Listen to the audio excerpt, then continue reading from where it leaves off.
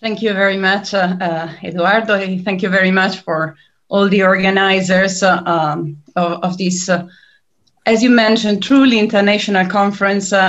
Being on the second day is already a luxury because we could listen to a particularly thought-provoking keynote yesterday and some interventions that opened the door for what we will be looking at today. And I'm particularly honored to share the panel today, actually to chair the panel today, and I will try to be as moderating and not intervening too much as possible. But we have two literally stellar panelists.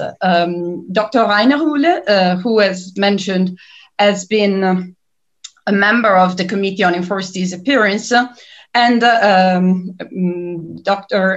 Professor Luciano San, who is currently the chairperson of the Working Group on Enforced or Involuntary Disappearances, but has been, let's disclose the past, as well a member of the Committee on Enforced Disappearance.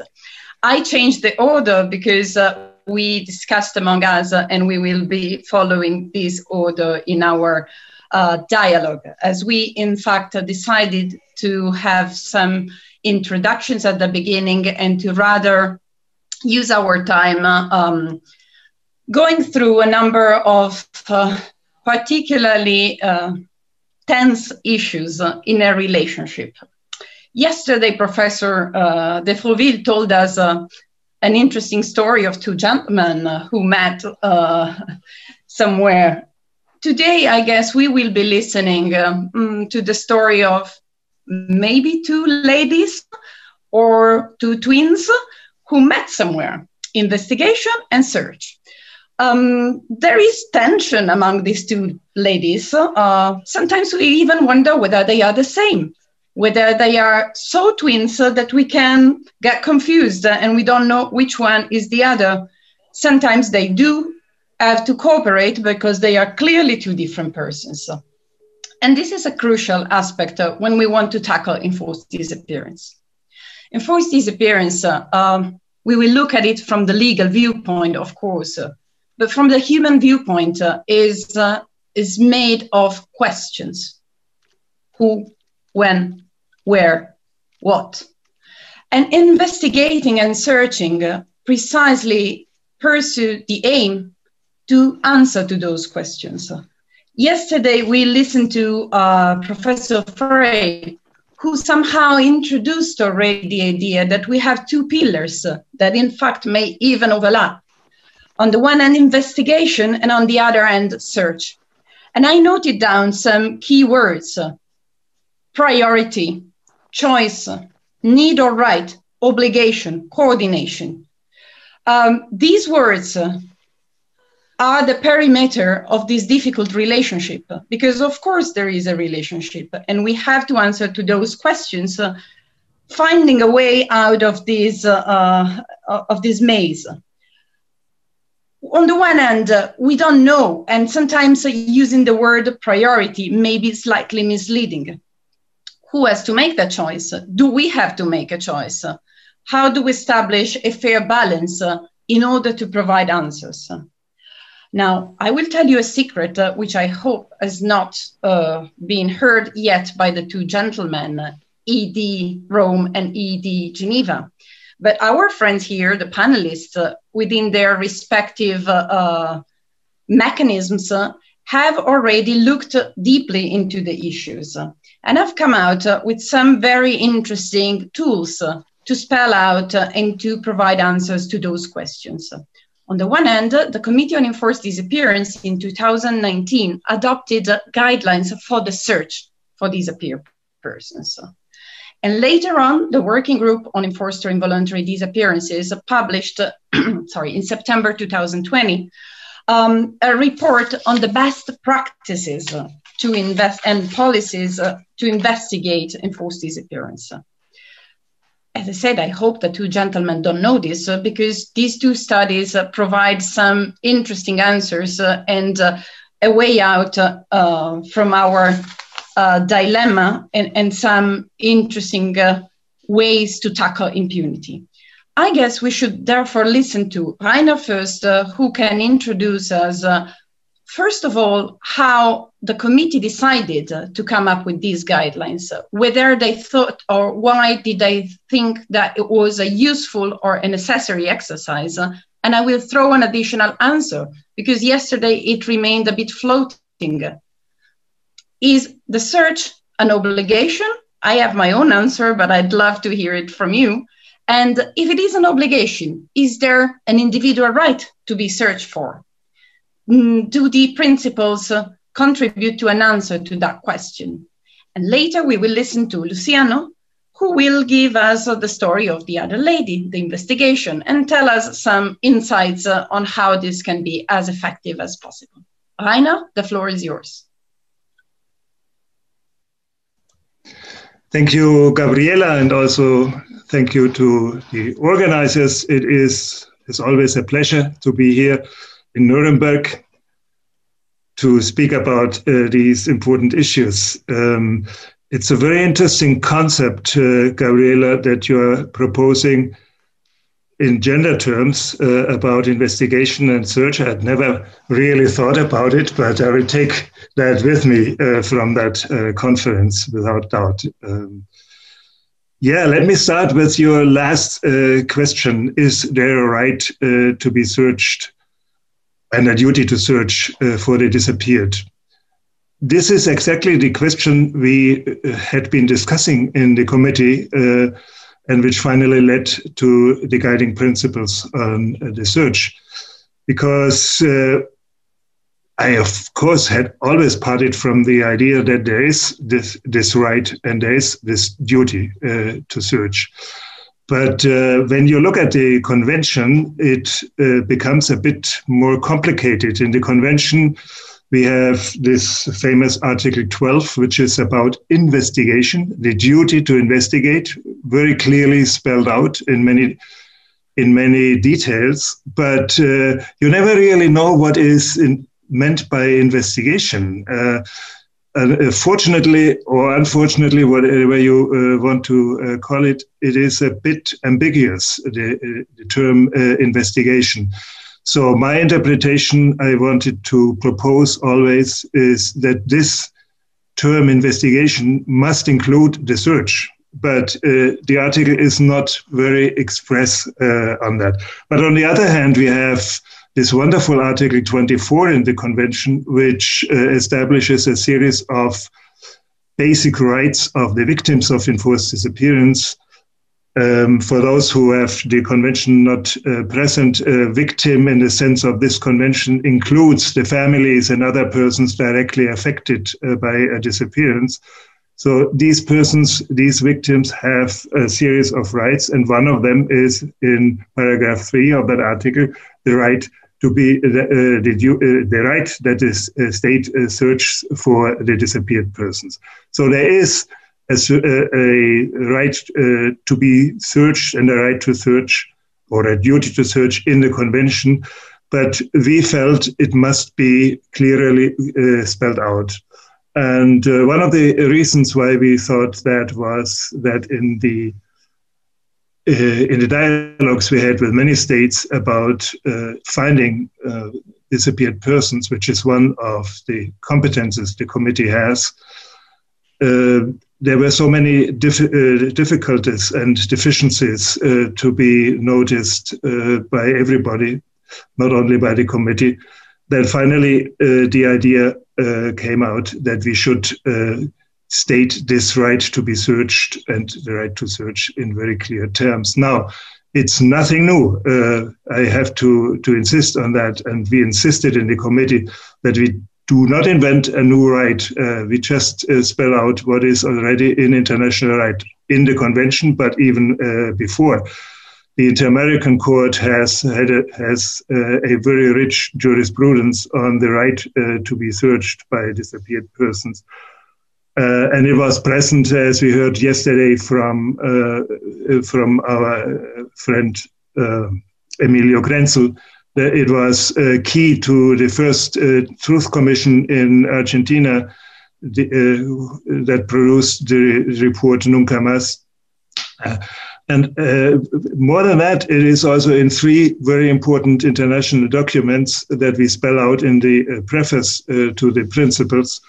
That is the document, the so-called Journey Principles against impunity, the principles of the rights of victims for reparation and other rights, the Van Boven Principles, and the principles explained to us yesterday by Barbara Frey, the Minnesota Protocol, which is normally considered a protocol on extrajudicial killings, but it includes enforced disappearance, as Barbara rightly insisted.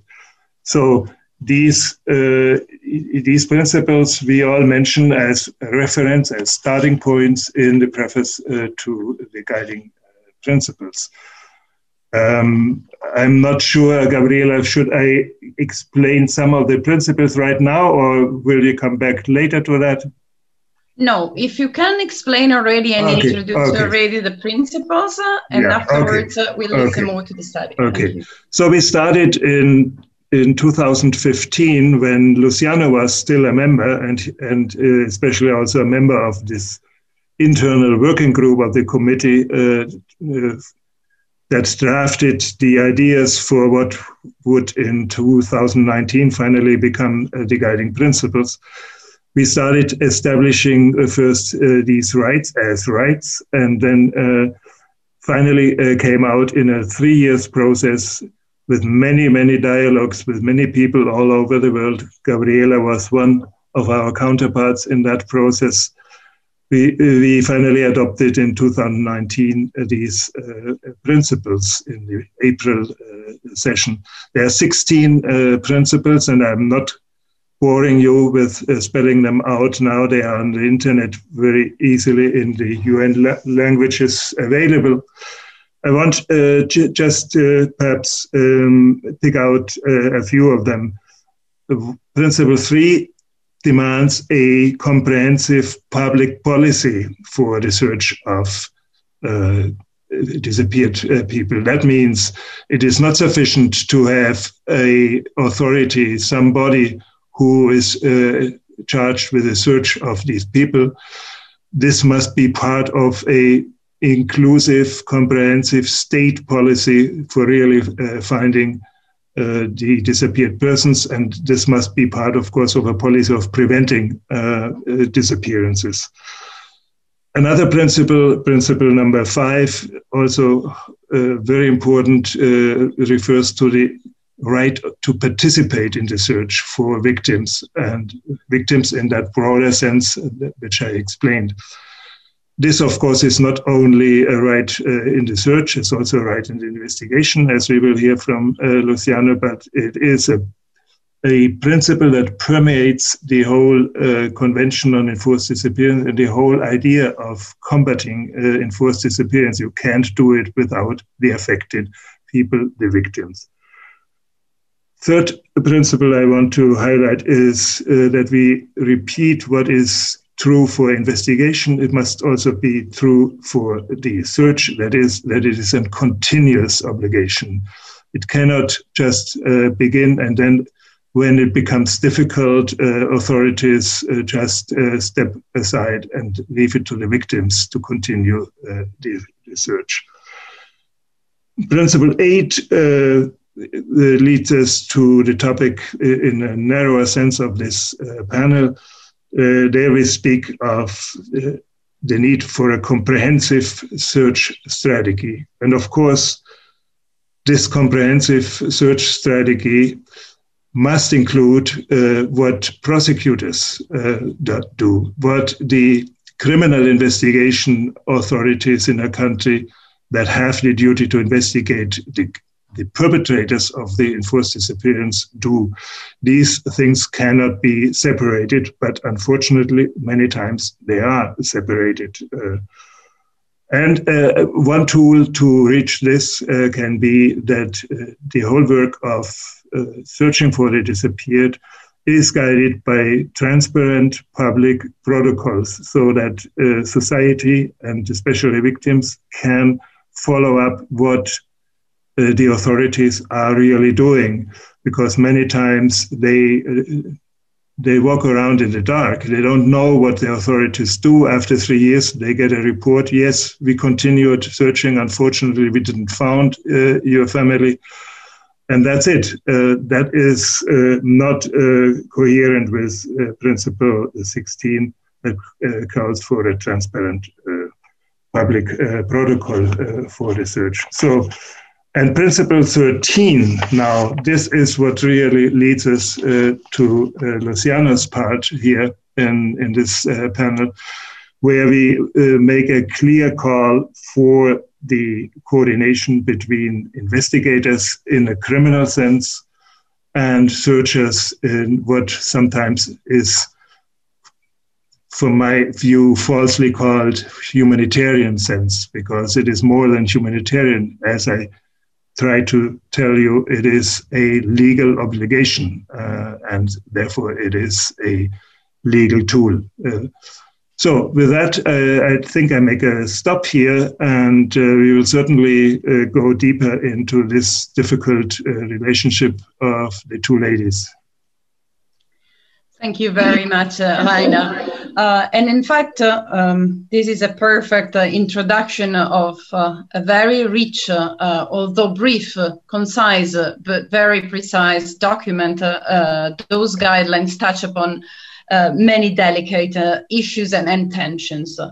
Before and to actually give the floor to Luciano, I will quote a very short paragraph from a judgment of the Inter-American Court of Human Rights. As you referred, the Inter-American Court of Human Rights, since if not the earliest case, but its early jurisprudence on enforced disappearance, had to look into this potential tension, but nevertheless inextricable relationship. In fact, it says, the investigation in cases of enforced disappearances must have certain specific connotations that arise from the nature and complexity of the phenomenon investigated. In other words, the investigation must also include all the actions required to determine the fate of the victim and his or her whereabouts.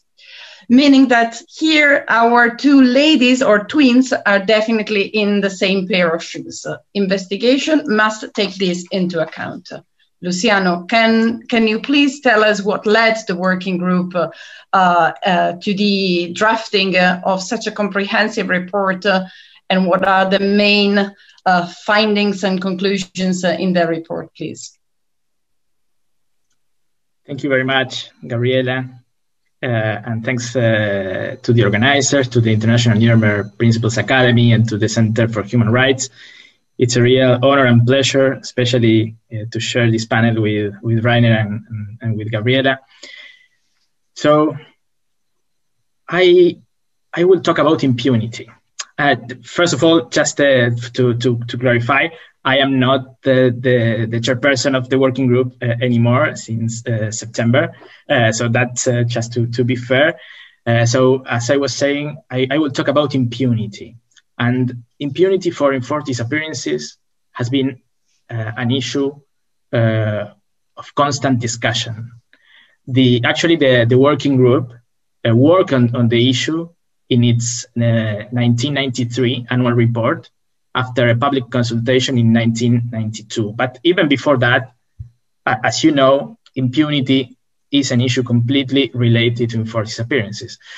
To draw the context, it should be mentioned, as you were noting before, of course, the Minnesota Protocol a few years before, and of course, also the Joannet Principles,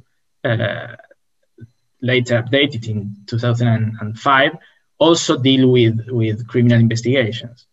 So 27 years later, the working group decided to return to the issue of impunity, as you have presented in its last thematic report, convinced that there are states willing to investigate enforced disappearances, but that require assistance in dealing with different forms of impunity.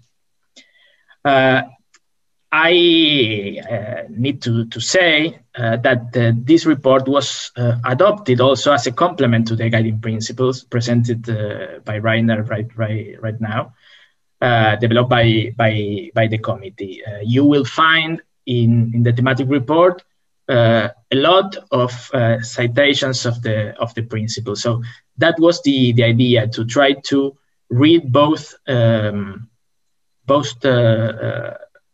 tools together. That is the idea. So that is why it is so important to present both reports, or the principles and the report together this time.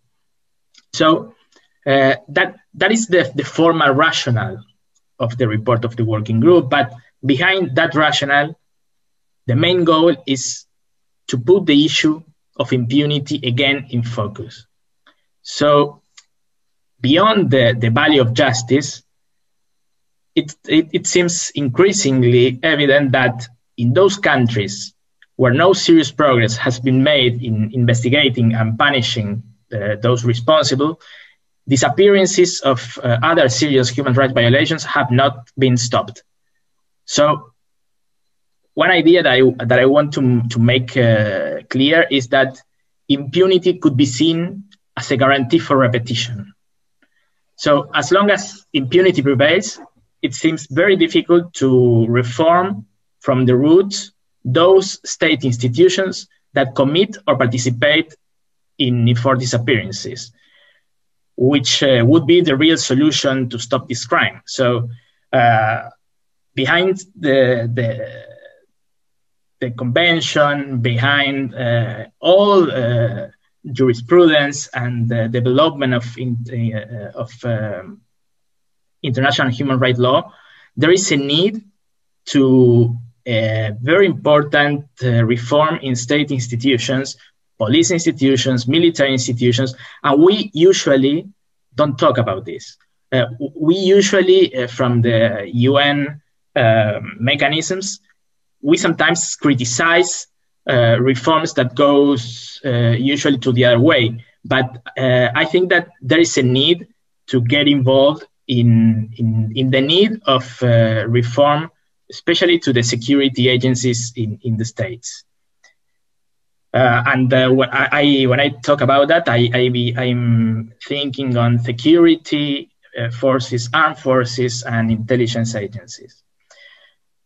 So this often claimed dichotomy of truth or justice, or search versus criminal investigations, appears to be, in my view, mere fantasy, since both are in fact closely linked, as we are saying they are in a way sisters.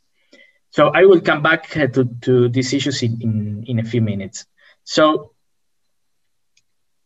impunity was, of course, the consequence of the huge failure of criminal systems when intervening in cases for disappearances. So this is another main idea that I want to draw. So we are talking about the failure of the criminal justice systems. Why the criminal justice systems have failed? In some contexts, this has been due to legal and mainly political obstacles, such as the proliferation of amnesties, pardons, the use of statutes of limitations, or exemptions from due process.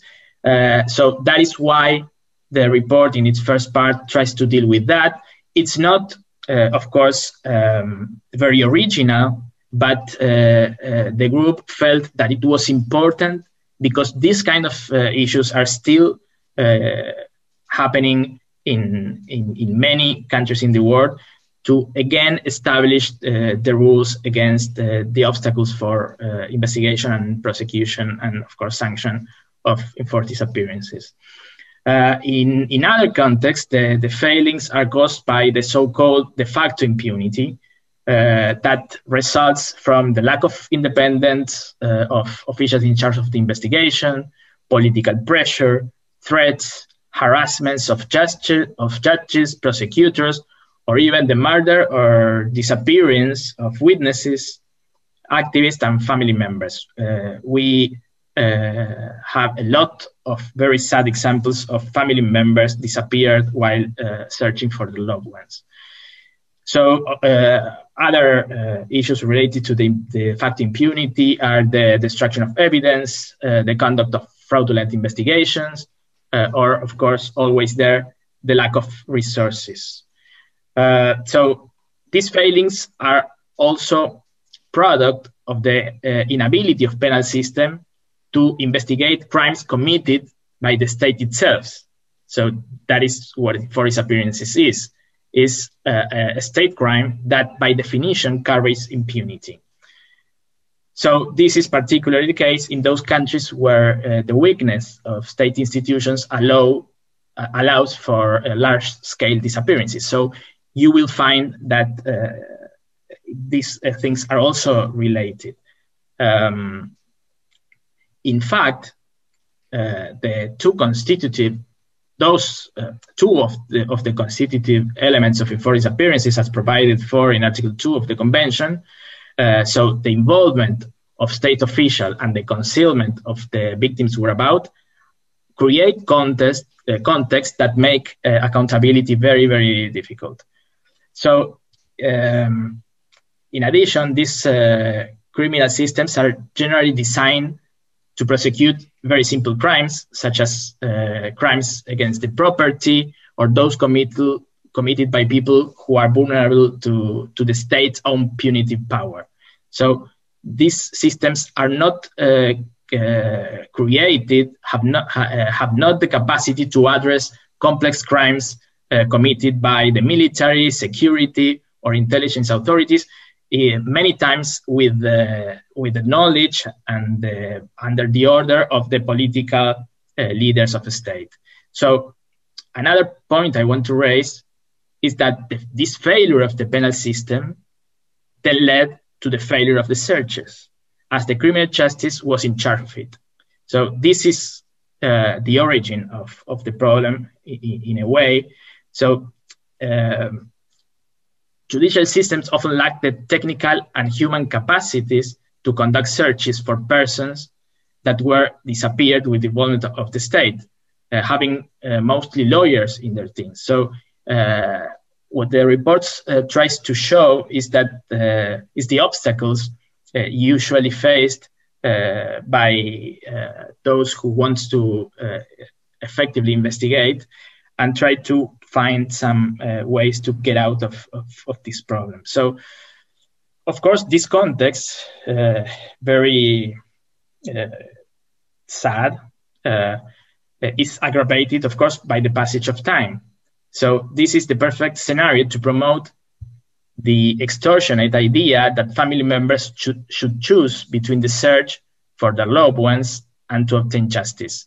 So this idea, widespread all around the world, states, if you want truth, if you want to know where your loved one is, then forget about prosecution and the perpetrators will bring information.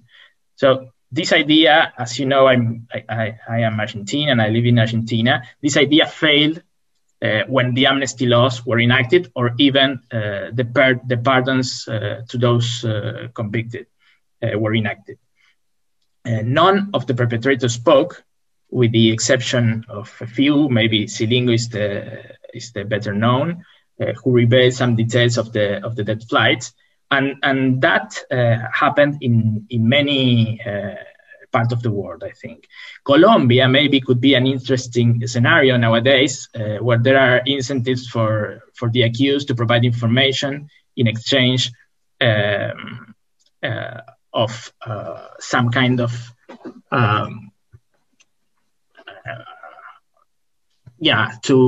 some kind of benefits in the sanction, but we may talk about this later.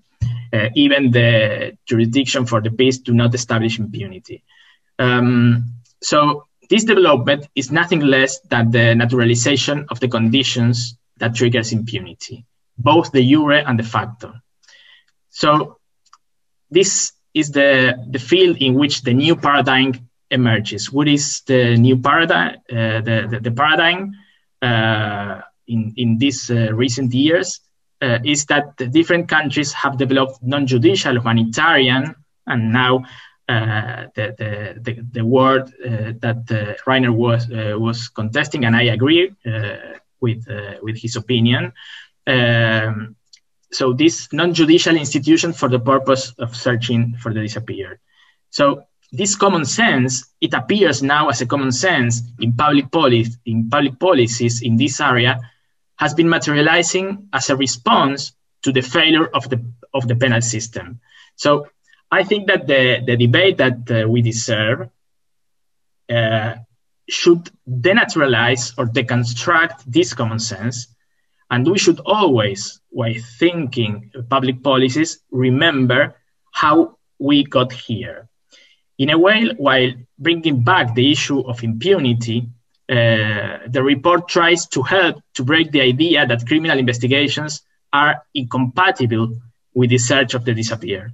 And at the same time, it argues that a thorough and independent criminal investigation will collect information that is crucial for the search. In this sense, experience show that both need to respectively provide feedback one to each other. So the information produced regarding the perpetrators is always valuable in guiding the search.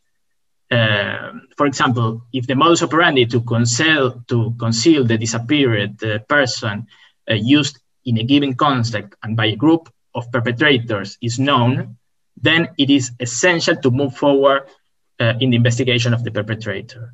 On the other hand, finding the disappeared person is also a determining factor in advancing in the establishment of the responsibility of the perpetrator. So if the victim is found alive, their testimony will be the best evidence to reconstruct the facts and, of course, then to use it for prosecution. If the body is found, the place of disposal and the result of the autopsy or forensic anthropology studies are also often a key. It is always, in my mind, the case of the daughter of Estela Carlotto, whose body, as you may know, was found months after her disappearance and after she gave birth of her son. And in the autopsy, it was confirmed that she gave birth, so the search of Estela's grandson began. Then the testimony of a survivor of the same clandestine detention facility also brought details on the birth of the child. So, of course, it is of most relevance to organize the investigations, taking into consideration the context and to join related cases. And the report also tries to argue in this sense. So I think I need to make a clarification now. All of this doesn't mean that I am against the separation of search and criminal investigations. Actually, I am strongly for it. But of course, the challenge is then to coordinate both, and we will probably talk later about it. So the point is that with impunity, it is very difficult to be successful in the search. If the part of the state that investigates and prosecutes do not show its teeth, then the other part of the state, the institutions involved in the disappearances, will not have the incentive to provide information. So this is very important. We should learn from criminology, especially those studies related to state crimes, to think about possible solutions to the issue of enforced disappearances. So if the search will be all on the burden of the families and investigators, what is the need to guarantee impunity? Again, a point is, with impunity, the practice of disappearing people will continue, because this crime, as we know, is a very powerful policy to create fear and discipline part of a society, and also many times to facilitate illegal businesses.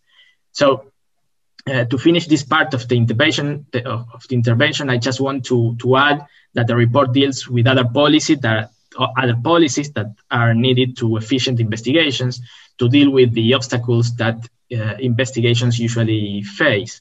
For instance, the protection of witnesses to deal with the prosecution of those involved in the investigation, and a protection of witnesses that should not be the same that in other criminal cases or for other kind of crimes, especially in the case of family members, the need that they have to be involved in the search. It's very important to have in mind. So the state cannot just change their identity and move them to other city. Other important policy that is recommended by the working group in this report is the opening of intelligence and reserve archives and the study of them by specialized teams, because it's not just to open the archives and declassify them, but also to work on them. That usually is a very specialized and complicated issue. Of course, the psychosocial support for victims, because of course it's their right, but also because usually the families, the victims, the friends of the disappeared are sources of very important information. So, of course, the report also deals with the obligation of the state, of those in charge of the investigations, to inform continuously about the investigation to the families, but they are also a very important source for investigation. Another issue, and I am finishing by now, the use of new technologies for investigations. So the link between those in charge to investigate and scientists is crucial, and there are, of course, experiences on that. International cooperation is a very big issue.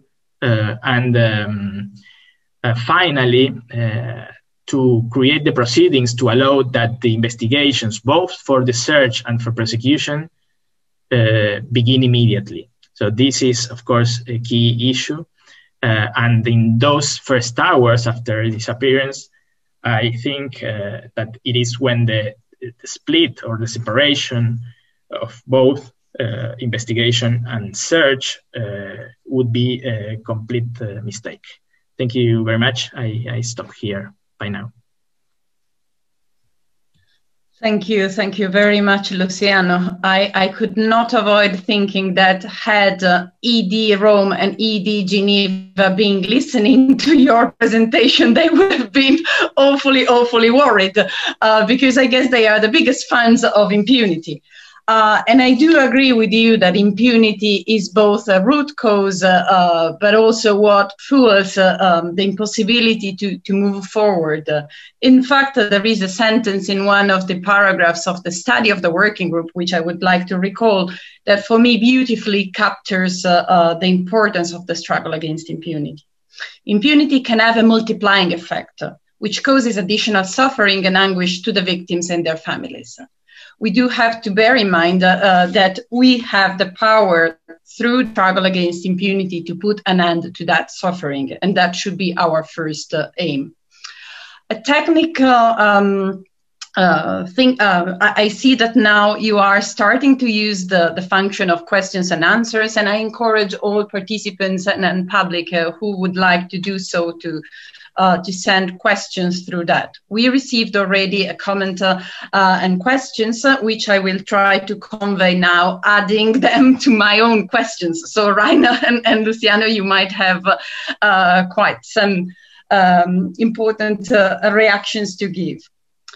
Listening to both of you and reading the two documents, I cannot avoid noticing that you use precisely the same reference. Search and investigation, admitting that they are entrusted to two separate entities or institutions, nevertheless, they have to be mutually reinforcing. This is the wording we have in the guiding principle 13, paragraph 1. This is the wording we have in paragraph 56 of the study. So let's take that as our starting point. Nevertheless, if we go back to what we have been listening to even yesterday, there is this tension.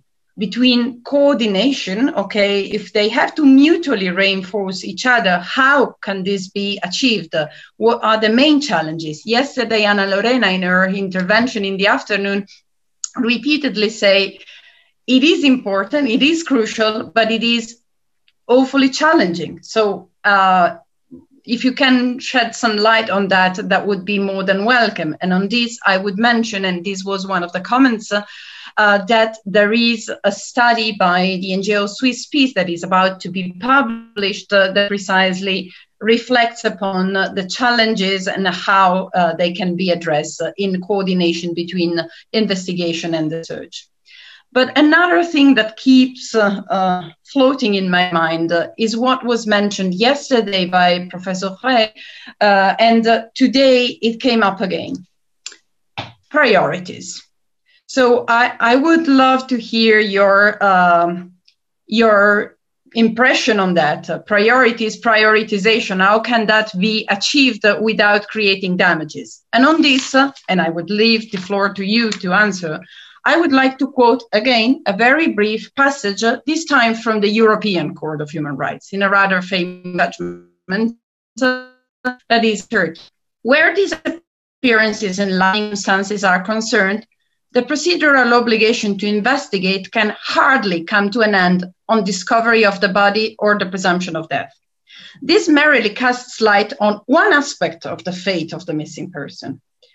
An obligation to account for the disappearance and death and to identify and prosecute any perpetrator of unlawful acts in that connection will generally remain. So even if we were to prioritize, we are still dealing with these two aspects that cannot be detached one from the other. So I would love to hear your thoughts on that, and how can we preserve this dual relationship without prejudice of one side to the other. Finally, the question was whether you can share some, we received from the public, whether you can share some good practices. I guess it's a very pertinent question, and we always enjoy listening to positive stories instead of only negative stories. And finally, this is my question. You mentioned evidences. This is one of the areas where indeed we can have tensions. If we prioritize and we say, for the sakes of going humanitarian, as Rainer said, this is a slippery notion here, but let's go and prioritize the search first. But what we are collecting in the search in terms of testimony, evidences, can eventually be a proof and an evidence during a criminal trial. How do we balance this? How do we guarantee that we keep the two guarantees on the plate? Rainer, the floor is yours to start answering, and then Luciano. Thank you. Thank you, Gabriela. Well, that's really all the questions almost in one. Let me try to systematize this a little bit.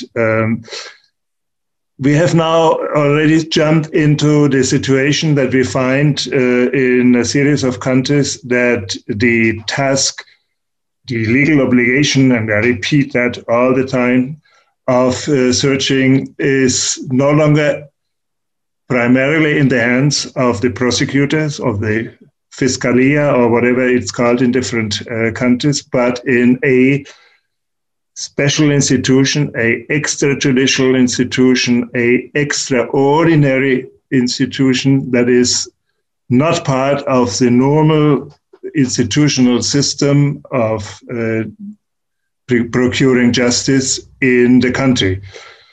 And this is not normal. This is extraordinary. This is an invention, as Luciane has told us rightly, that is of more recent dates, and it can be interpreted in bad faith as an intent of the state, or especially of the judicial system, to get rid of this task of searching. But I would rather historically looking at it, I see it as a result mainly of the pressure of the victims, of the families but this pressure, where does it come from? It comes from the failure of the prosecutors to correctly include the search into their strategies, right? So we have, if I may go a bit in details, I think it's worthwhile here. We have now in Latin America, which is the part I overlook best. There are some more in other parts, but these are the mostly under study. We have 4 of such search commissions that are not part of the judiciary. That is Mexico, Colombia, Peru, and El Salvador. And actually, I might add that I'm currently participating in a study on these 4 search commissions. So the first question is, why did they come about? And if you look at it, in 3 of these, Colombia, Peru, and El Salvador, are a product of transitional justice processes. So they were created many years after a peace accord, or in the case of Peru, the end of the dictatorship, under the impression of the failure of giving results in the search by the judiciary, by the prosecutors. So they are part of a post-transitional endeavor. Mexico is a bit different because there was no transition, and because the Mexican Commission has, different from the others, a mandate that includes fresh, ongoing disappearances, which the others don't have. Colombia, Peru, and El Salvador have a mandate only looking into the past disappearances during the years of extreme violence. So in these cases, there is no decision about priorities. There is the commission that has the task of investigating the location of the disappeared, and there is the prosecutor who has the task primarily to look into the perpetrator, finding the perpetrator. Of course, this should not be the case. They should not be left out of their duty to investigate also the location of the disappeared persons. But the problem that we have seen, and that really gave rise to these extraordinary commissions, is the fact that they don't do it.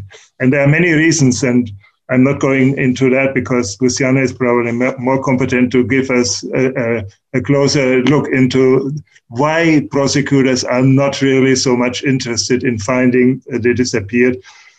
I'm not going into detail, but it is a fact, and that leads to this separation. So what we are trying to find out is there really an advantage in creating these extraordinary commissions? There are advantages in the sense that this is an institution exclusively concentrated in finding the disappeared. They have no other task. They have not the task to find evidence that leads to the perpetrator. They have not an evidence, not a task like a huge truth commission, for example, to give a panorama of all the circumstances that led to the massive disappearances. They're really concentrated, and that is an advantage, and that's why families wished this as a central task for one specific institution, and that's the great expectation. So far, we could not say that this expectation has been really met to a large degree. And anyway, the disadvantage, the problem for these extrajudicial commissions is that they depend so much on the work and on the competences, the mandates of the criminal investigation institution, the prosecutor. In some countries, it's the investigative judge, but mostly it's the prosecutor. So And there's, of course, rivalry. They don't want to share competences sometimes, or many times. And in any way, if a commissioner of such an extraordinary commission wants to make, let's say, an exhumation, he normally needs the accompaniment or at least the allowance of the prosecutor, because that is a legal competence of the judicial system. The same if they suspect that the dead bodies of disappeared are in a private property, or in some military institution. They cannot go there without the allowance and mostly the company of the prosecutor's office. So there is this extreme need of cooperation, and only under very happy circumstances we can see that this really works finely. You asked me for a positive aspect. I would say that for so far as we can judge it at this moment, May 2021, Colombia can be in many aspects a positive example. Colombia, after the Peace Accord, created a system for investigating and finding the truth about the crimes during the years of civil war. They created basically three institutions: a Truth Commission, a special jurisdiction for peace, that is a judicial organ, and a commission for the search of the disappeared people. Separate institutions, again, but under the roof of one system.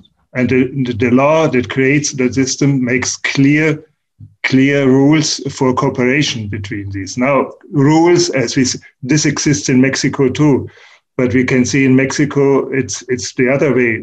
The cleavage between the commission and the prosecutor seems every month bigger.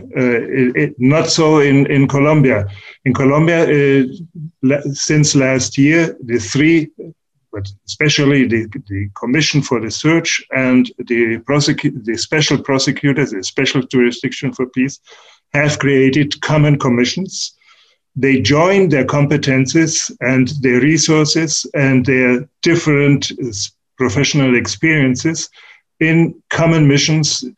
So they go to certain territories. The special jurisdictions clears the field. They guarantee the access. They guarantee that everybody can be interrogated who might have some information.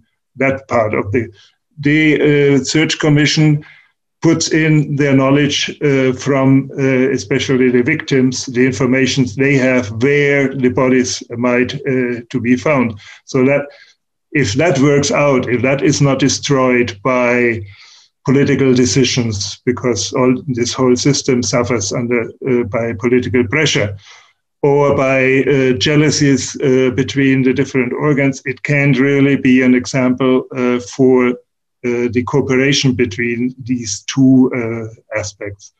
So the picture is different, and as I'm not sure whether I agree with Luciano in that I'm clearly in favor of the commissions. They are an interesting model, but another way to resolve the problem is to restructure prosecutors' offices and make very clear from the legislator that your task is to investigate the criminal aspect and to find the disappeared. And you cannot prioritize between these two aspects. Both are your legal duties on the same level.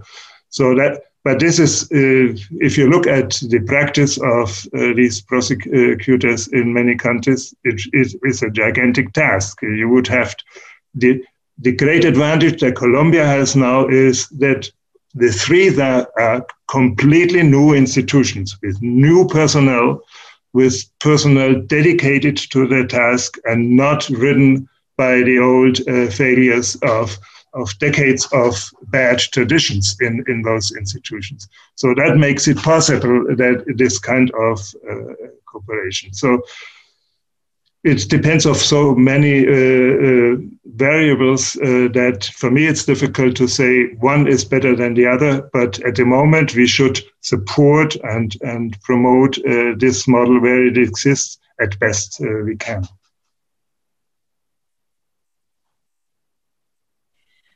Thank you very much, Rainer. Luciano, the floor is yours. Thank you. Very, very interesting, especially listening to Rainer and your questions, Gabriela. Very complicated. I will try to answer a few. For sure, I will lost others, so please come back with that. But I would like to begin thinking about the issue of priorities. And I think, in a way, I advance my opinion on that. I think the issue of priorities are a trap, in a way. And I think that the answer is that we should think about these problems in thinking on the functioning of bureaucracies. I think that that's one issue. And that's why I support the idea of these new non-judicial agencies for the search. What do I mean with the idea of the functioning of bureaucracies? When both the criminal investigation, the prosecution, and the search were on the hands of the criminal justice system,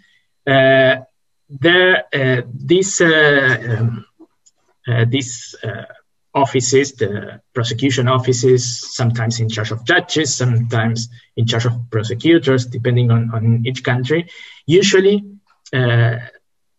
were, of course, the first thing is that, as I said before, and the reports takes care of it. These are complex crimes, state crimes. So the first problem is that there are no ability to deal with these issues. So the second issue is that as they don't have the ability, usually they tend to say, we are full of work, so we have another very important issues to deal with. We have the trafficking on drugs, many even complex crimes. So that is why it is also important, and the working group took care of it in the report, is the specialization even of the offices of the prosecutors. Because in what I want to say is that it is really important to have these different state units in one side or the other side being accountable for it. So when everything was in charge of the prosecutors, they used to say, I will give you something. So that is what you find. So many times they advance in the prosecution of one perpetrators, usually maybe sometimes the head of one, I don't know, for example, of a military area, using, for example, the theories of the responsibility of the superiors in their different ways, and in a way that, and it could be also seen as a good practice, answering the question of good practices, to open the door for prosecution, because this kind of uses of the criminal law in a way changes the complexity of investigations on foreign disappearances to a quite simple investigation, because what you need to prove is that the disappearances occurred, of course, and that the commander on those in charge of responsible for that were of course in charge of all the operations. So you don't need to prove every disappearances. So this is a good practice to open the door. and to show this, as I was saying. But at the same time, when the prosecutors usually give to the victims these kind of responses, then they feel in a way better to abandon the searches, something that they do not know how to do. So in my view, separating responsibilities in a way creates separate, at the same time, organizations that are accounted for. So what will the victims, I mean, a search unit, the only thing that they will be able to show is finding disappeared persons. So they will not be able to tell you, we are working on the prosecution, or see, we have indicted one person. I mean, they need to find disappeared persons.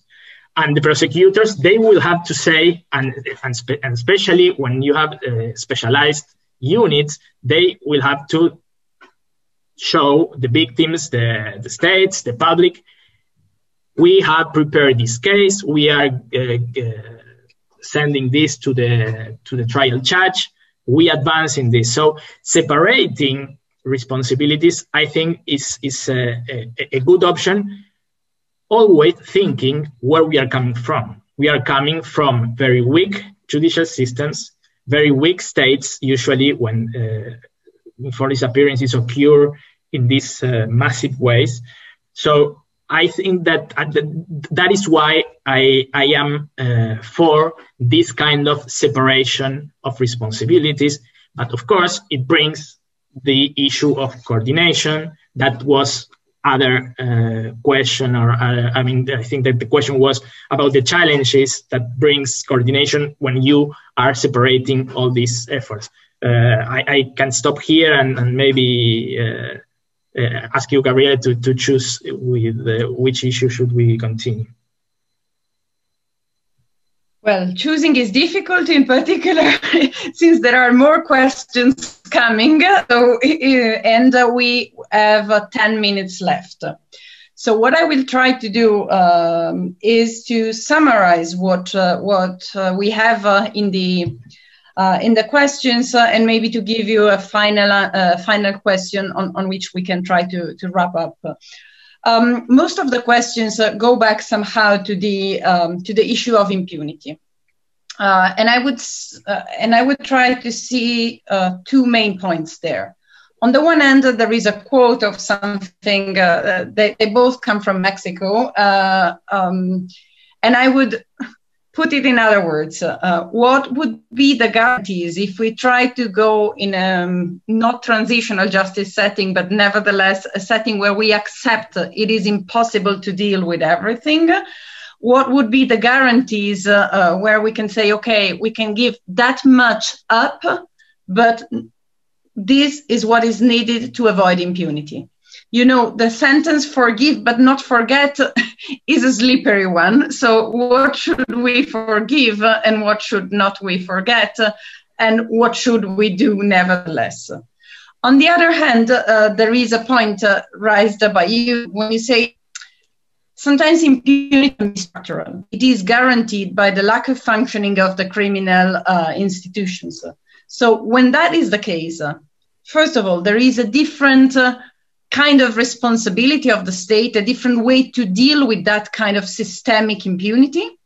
And second, would it be useful to join to the struggle beyond the working group, the Committee on Enforced Disappearance, other UN mechanisms? Here in the questions mentioned was made to the UN Special Rapporteur on the independence of judges and lawyers. So how to sum up to achieve the aim of overcoming impunity?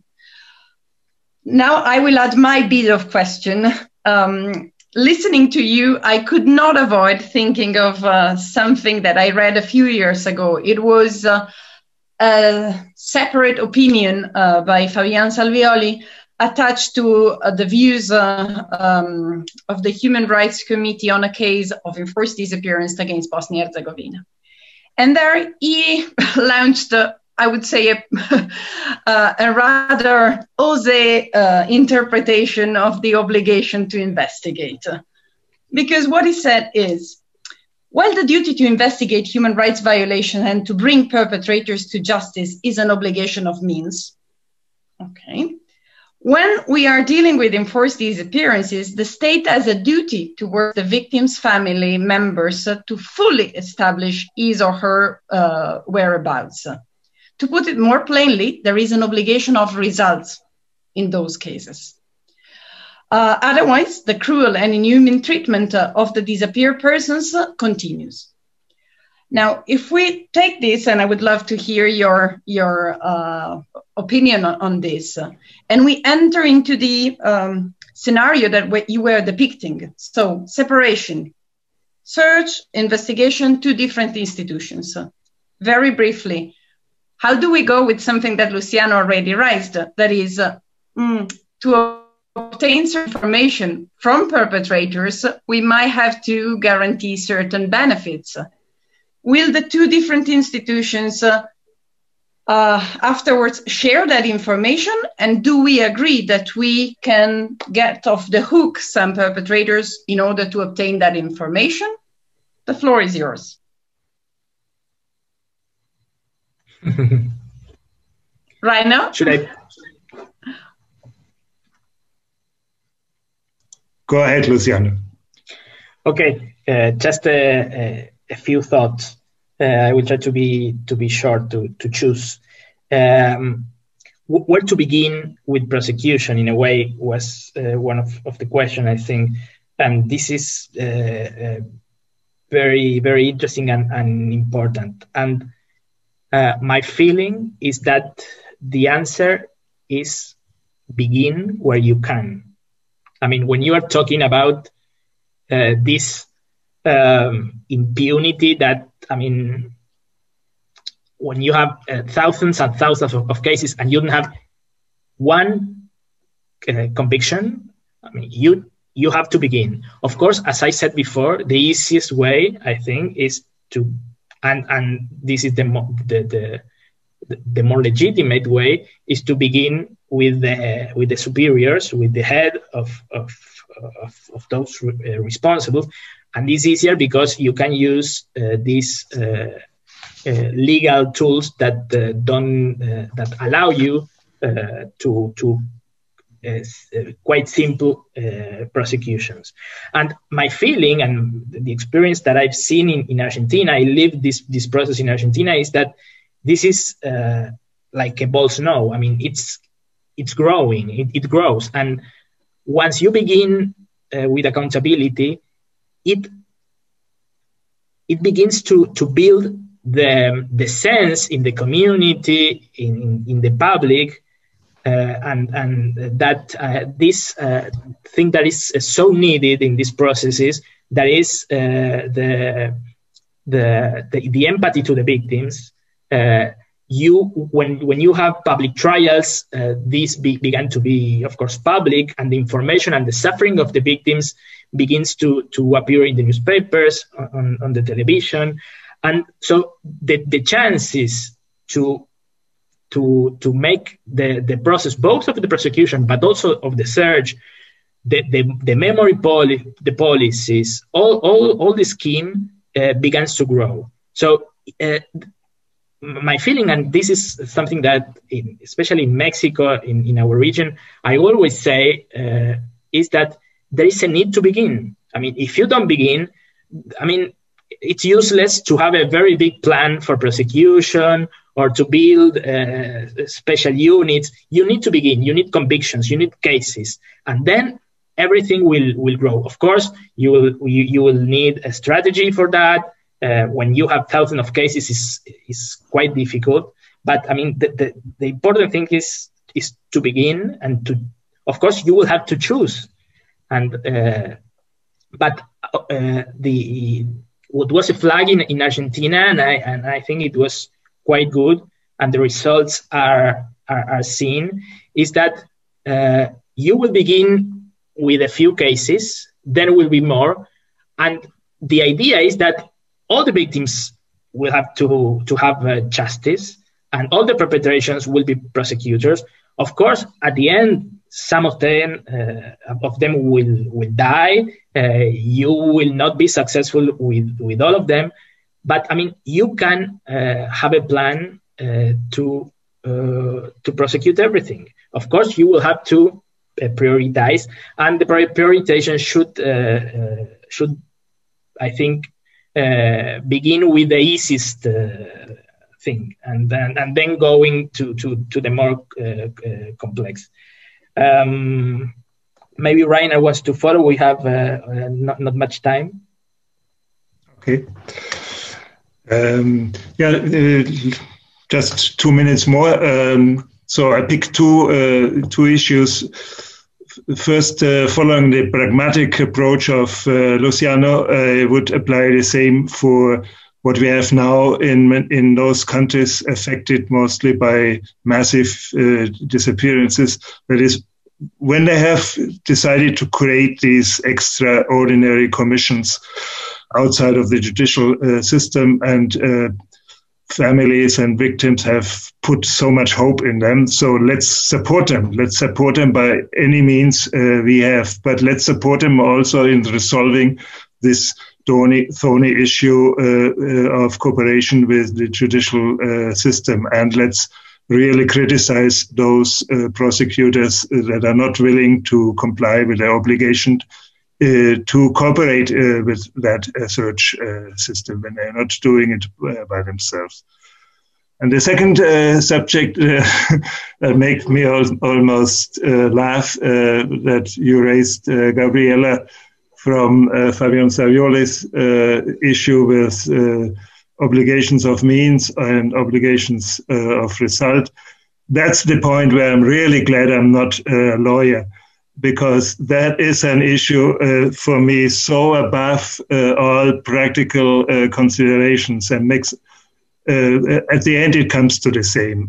If there is a clear principle that the search is a continuous obligation, then what sense does it make to define that as an obligation of means or of result? You have to continue until you find it, and if you don't find it, you have to continue. That's very simple. And call it of means or of results. You can't enforce a result if it is impossible.